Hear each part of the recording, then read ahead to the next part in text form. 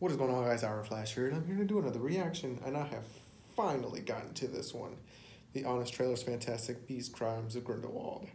I'm truly excited to check this out because I am a huge Harry Potter nerd. I love all the Harry Potter series, including the Fantastic Beasts series. So, Screen Junkies, here we go. You guys did it again, and I am looking forward to this, so let's do this. People are so demanding. You loved J.K. Rowling through the Harry Potter years. You knew her mystery novels were just a phase. You swore Cursed Child was better live. You defended her right to, tweak some character details after the fact. You looked past all the flaws of the first Fantastic Beasts to see its potential. And now, this is how you repay our loyalty? I am done standing for you, J.K. Fantastic Beasts, The Crimes of Grindelwald.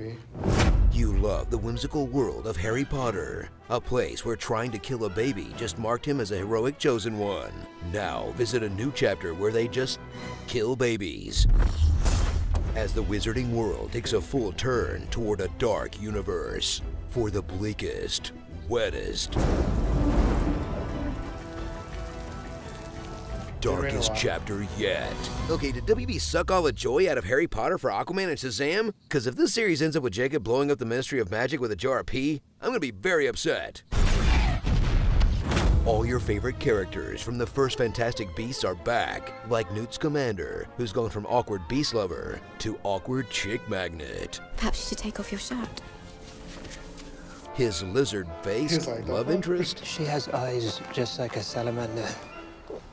Don't say that. Master facemaker Jacob, who's still making those faces. And the dreamy Queenie, who heroically hypnotizes and kidnaps her boyfriend? Well, I'm curious when you were gonna wake me up after we had 5 kids. Huh. Well, at least she didn't join forces with Wizard Hitler. Queenie, don't do it!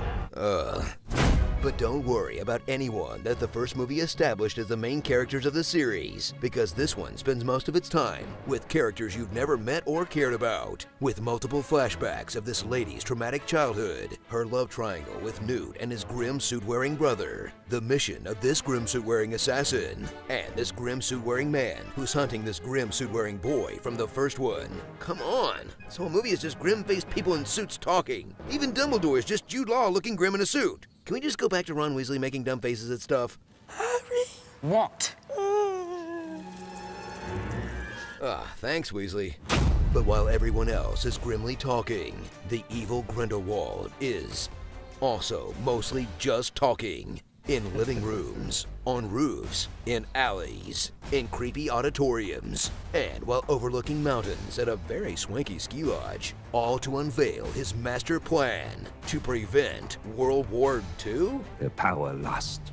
How long will it take before they're turning their weapons on us? Wait, what? So what you're saying is that Wizard Hitler makes some good points? He wants what we want. Whew, boy, is there a Hogwarts Express off this franchise, or? So toss away your wizard robes and literally suit up for a Fantastic Beasts movie that's light on the beasts, but fantastically depressing. And start hoping for a chosen one to show up and save this franchise. Cause there's still 3 more of these slogs to go. Just tell me my story, then you can end it. You know what? I'm tapped out on fantasy prequels. Ugh, what else is on? Game of Thrones and Lord of the Rings prequels? Fool me once, Hollywood. Just kidding, I'm gonna watch them. Starring Emperor Palpatine, Sheldon Cooper. Hey, I'm gawking here. Get out of my head, Queenie! Black Hole Sun. American Horror Story. A high schooler's gonna behead this lady someday. Fun. Jude Law as Jude Law. The Greater Good. The greater good. The greater good. The greater good. The greater good. The greater good. The greater good. Shut it! And attempting to remember the names of any of these new characters. Leslie Lasat Faces, Eva Brana Cadabra, and Wrigley Sweatbrow, Lieutenant Dale Badmage? I don't know, Frenchie McMystery Hat. Your name will be written in glory. Cool, but like, what are their names? Her Dark Material. Her Dark Material. Leave it to Johnny Depp to introduce vaping to the wizarding world. I'm so done. Congratulations, Spencer. Oh, Screen Junkies, what have you done? I honestly like this movie. I know this is just a spoof parody. I don't know what they really thought about it, but I personally liked it, and I don't know what. I know there's people out there that didn't like it because there's a lot of things that go on to the movie that don't make sense. That make sense. It appeals to the fan. That's what I'm trying to get for people to understand.